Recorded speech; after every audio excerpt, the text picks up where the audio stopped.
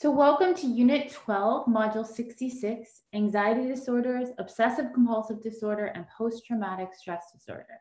These slides align with Myers Psychology for the AP course, 3rd edition, and this is a pretty long module. There are 4 learning targets: contrast, generalized anxiety disorder, panic disorder, and phobias. Describe obsessive-compulsive disorder, called OCD. Describe post-traumatic stress disorder, often called PTSD, and examine how conditioning, cognition, and biology contribute to the feelings and thoughts that mark anxiety disorders, OCD, and PTSD.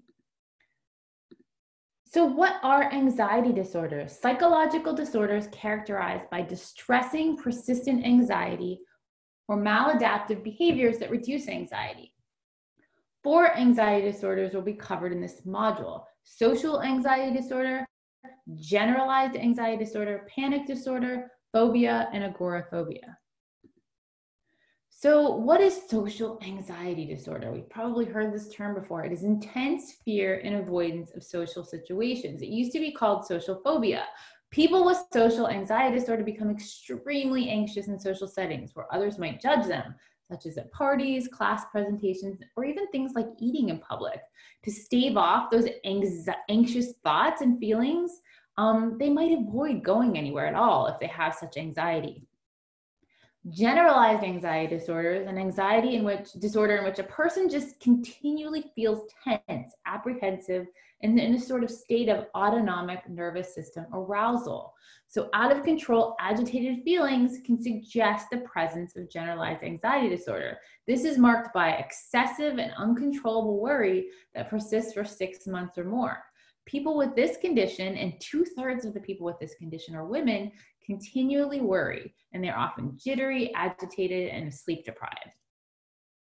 So what are some characteristics of generalized anxiety disorder? The person usually cannot identify and therefore relieve the tensions caused, right? So to use Freud's term, the anxiety that they're feeling is sort of free floating. It's not really linked to any sort of specific threat or stressor in the environment. It's just there. There's just a constant feeling of anxiety.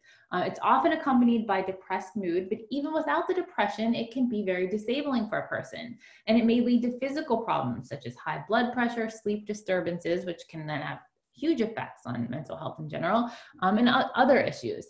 Panic disorder is an anxiety disorder marked by unpredictable, minutes-long episodes of intense dread panic attacks in which a person might experience terror and accompanying chest pain, choking, or other frightening sensation. It's then often followed by worry over the next attack. So if you go through having a panic attack, then you're worried often about having another one because you don't want to have one.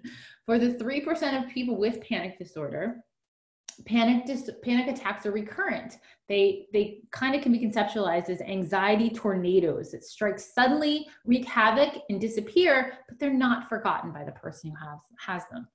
So what does a panic attack feel like? So this golfer experienced what he later learned were panic attacks during an important tournament. His thumping heartbeat and shortness of breath led him to think that he was having a heart attack. That's what a lot of people often think, they're having a heart attack, when it turns out it's actually a panic attack.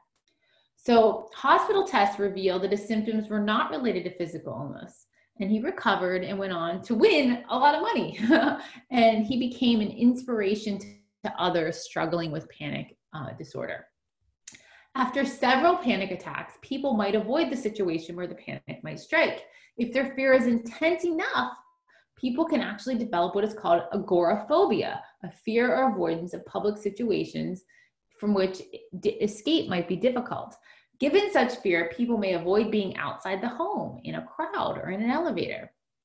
Now, what is a phobia? What does that term mean within psychology? It's an anxiety disorder marked by a persistent, irrational fear and avoidance of a specific object, activity, or situation. So it's an irrational fear that leads to an avoidance of a specific activity, object, or situation. You see the spider there, that's one that a lot of people, arachnophobia, a lot of people have a bit of a fear of spiders. Now, whether it actually becomes a true phobia for most people, it doesn't, but for some people it does. So what are some of the most common specific phobias? And they can focus on things like animals, insects, heights, blood, or closed spaces. You can see fear of heights is the percentage. A lot of people have a fear of heights. I do not at all. I love being up on tall buildings or up in airplanes. I love being up high. I have a little bit more of the fear of enclosed spaces, like claustrophobia, being stuck in an elevator with a bunch of people. I wouldn't say it's a phobia though. But these are some different things that actually are common phobias for people to have. OCD, obsessive-compulsive disorder, is a disorder characterized by unwanted repetitive thoughts. Those are called the obsessions, actions. The compulsions are both. So obsessive thoughts are unwanted and so repetitive that it seems like they will never go away. And then the compulsions, the compulsive behaviors, are often the responses to those obsessive thoughts. So what are some common obsessions and compulsions? So common obsessions, for sure: dirt, germs, toxins, something bad happening, having a fire, a death, illness, or having some obsessive thoughts about symmetry, order, or exactness, okay? The compulsions that people, the behaviors that people exhibit are things like excessive hand washing, brushing teeth, grooming, bathing, in and out of a door, checking door locks, checking car brakes, checking your homework over and over again, those kind of things. Rituals and fussy behaviors cross the fine line between normality and disorder when they persistently interfere with everyday living and cause distress. So I definitely can see myself. I'm a little bit of a germaphobe. I like things to be in order. I like symmetry. And I'd like to check to make sure the door is locked, but I don't have OCD because it doesn't persistently interfere with my everyday functioning. So what is the difference between a normal behavior and one suggesting OCD? So normal, checking that you lock the door is normal. Checking it 10 times is not. Washing your hands thoroughly is normal. Washing it so your skin becomes raw is not. Organizing your markers and pens in rainbow order is normal. I might do that. Not being able to use a pen unless it is in rainbow order is not. So thriving with OCD. So Justin Timberlake has openly discussed his OCD, and he says that support from his family and having a sense of humor about it has helped him cope with the challenges of having OCD. So what other disorders are classified as OCD-related disorders in the DSM-5? So hoarding disorder, cluttering one's space with acquired possessions one can't let go. So having to keep hold of so many things and not being able to get rid of them. Body dysmorphic disorder, so preoccupation with your body and feeling like you have defects and you need to get them fixed. Not always needing to get them fixed, but just being preoccupied with your perceived body defects. Trichotillomania, which is obsessive hair pulling. And then there's also excessive skin picking is related to OCD as well. So what is PTSD? It's a disorder characterized by haunting memories, nightmares, hypervigilance, social withdrawal, jumpy anxiety, numbness or feeling, or insomnia that lingers for 4 weeks or more after a traumatic experience. So we often think about it in relation to soldiers that have gone to war, but those are not the only people that experience PTSD. Typical symptoms include recurring haunting memories and nightmares, laser-focused attention to possible threats, social withdrawal, jumpy anxiety, and trouble sleeping. So what treatments do we have for PTSD? So many military war veterans participate in an intensive recovery program using deep breathing, massage, and group and individual discussion techniques to treat PTSD. So why do some develop PTSD after a traumatic event? So about half of us experience at least one traumatic event in our lifetime, yet 5 to 10% of people develop PTSD and others don't. So one factor that might explain why some people develop PTSD and others don't is the amount of trauma-related emotional distress. The higher the distress, such as the level of physical torture suffered by prisoners of war, the greater the risk of post-traumatic symptoms. Some people may have a more sensitive emotion processing limbic system. Think back to our biological basis of behavior modules that flood their body with stress hormones, which explains why PTSD may coexist with another disorder. Twins compared with non-twin siblings more commonly share PTSD cognitive risk factors. So there seems to be something, a genetic linkage there as well. And the odds of experiencing PTSD after a traumatic event are about 2 times higher for women than for men. So how does conditioning impact anxiety disorders, OCD, and PTSD. Anxious or traumatized people learn to associate their anxiety with certain cues.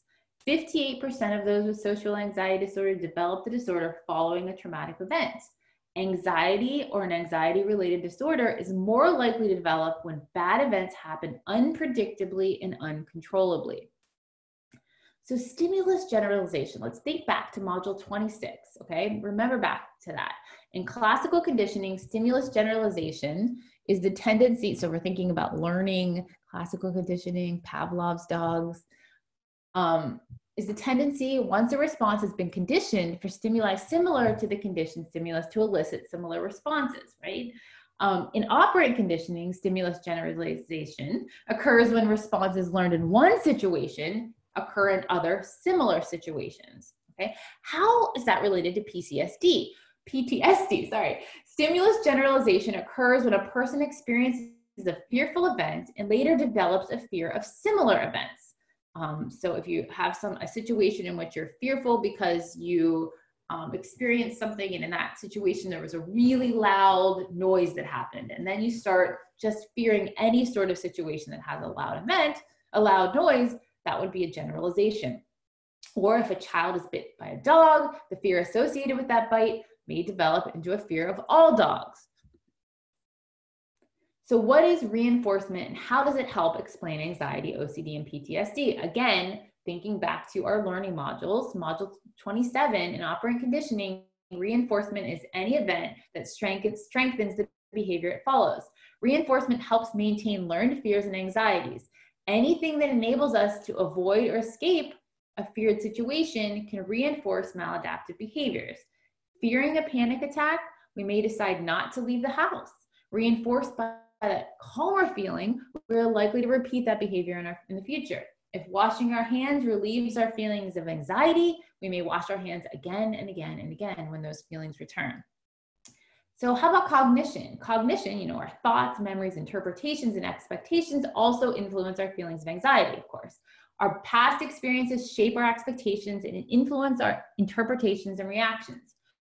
Whether we interpret the creaky sound simply as the wind or as a possible knife-wielding attacker determines whether or not we panic. So what research has been conducted in this area? So Susan Menica experimented with 6 monkeys raised in the wild who are all strongly fearful of snakes, and their lab-raised offspring who were not afraid of snakes. After repeatedly observing their parents or peers refusing to reach for food in the presence of snakes, the younger monkeys developed a similarly strong fear of snakes. When the monkeys were tested 3 months later, their learned fear persisted. Now, what about the genetic influence on anxiety, OCD, and PTSD? One research team identified 17 gene variations associated with typical anxiety disorder symptoms. Other teams have found genes associated specifically with OCD. If one identical twin has an anxiety disorder, the other is also at risk. Even when raised separately, identical twins may develop similar phobias.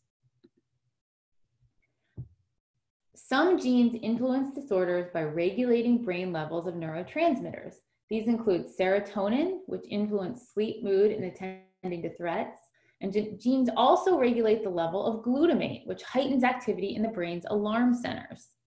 So our experiences change our brain, paving new pathways. Traumatic fear learning experiences can leave tracks in the brain, creating sort of fear circuits within the amygdala. These fear pathways create easy inroads for more fear experiences. So how are brain structures involved? Brain scans of people with OCD reveal elevated activity in the anterior cingulate cortex during behaviors such as compulsive hand washing, checking things, ordering, or hoarding. The anterior cingulate cortex is a brain region that monitors our actions and checks for errors. It seems especially to be overactive, hyperactive in these people. So how does biology drive fears? The biological perspective helps us understand why most people have more fear of heights than does Alex Honnold, shown here. I said, this is one I don't have. I don't have a fear of heights. Shown at the right in 2017, although I wouldn't do this, becoming the first person to free solo climb, no safety ropes, at Yosemite National Park. Okay, if you haven't, Yosemite is an amazing place. Okay, How does natural selection underlie our fears? We seem biologically prepared to fear threats faced by our ancestors. Our phobias focus on specific fears such as spiders, snakes, and other animals, enclosed spaces and heights, storm and darkness. So they sort of make sense from an evolutionary perspective. Those fearless about these occasional threats were less likely to survive and leave descendants. Even in Britain, with only one poisonous snake, people often fear snakes. Okay, so back to the learning targets. Anxious feelings and behaviors are classified as an anxiety disorder when they form a pattern of distressing, persistent anxiety or maladaptive behaviors that reduce anxiety. People with generalized anxiety disorder feel persistently and uncontrollably tense and apprehensive for no apparent reason. In the more extreme panic disorder, anxiety escalates into periodic episodes of intense dread. Intense dread is what you feel during a panic disorder. Those with a phobia may be irrationally afraid of a specific object, activity, or situation. Enclosed spaces, being up high, fear of heights, spiders, those kind of things are common phobias. So OCD is persistent and repetitive thoughts, which are called the obsessions, and behaviors, the compulsions, are what characterize OCD. PTSD includes haunting memories, nightmares, social withdrawal, jumpy anxiety, and sleep problems following some traumatic experience. So through conditioning, anxious or traumatized people may learn to associate their anxiety with certain cues. Stimulus generalization occurs when someone experiences a fearful event and then they generalize. They later develop a fear of similar events. Reinforcement helps maintain learned fears and anxieties. Cognition can influence our expectations and our interpretation of and reaction to stimuli. We may learn some fears by observing others' fears, okay? So people with anxiety disorders tend to be hypervigilant and attend more to threatening stimuli, more often interpret ambiguous stimuli as threatening and remember threatening events. And finally, our biology plays a role. Genetic predispositions for high levels of emotional reactivity and neurotransmitter production make us vulnerable to disorder, as do epigenetic marks. Abnormal responses in the brain's fear circuits can create inroads for disorder. Natural selection may have prepared us, and evolution may have prepared us to fear threats our ancestors faced. So that's an explanation for why we have some of these fears. That is all. Thank you for listening. Take care.